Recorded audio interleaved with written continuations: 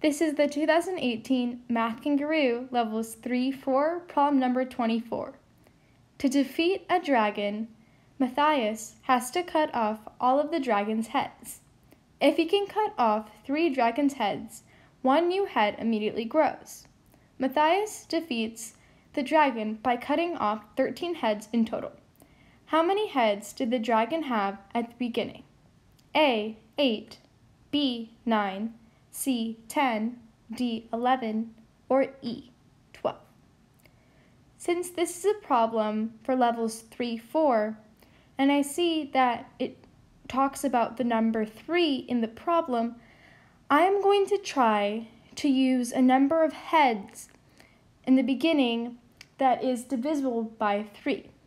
Let's start with a total of 9 heads. So each circle I draw is going to represent 1 dragon head.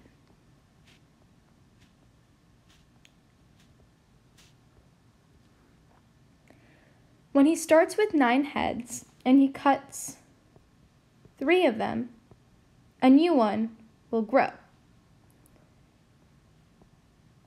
Because there are a total of 9 heads in the beginning, 3 more will grow. Now, once he cuts these 3, another one will grow, which he will cut.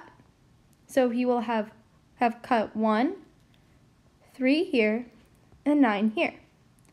This means he would have cut a total of 1 plus 3 plus 9, or 13 heads in total.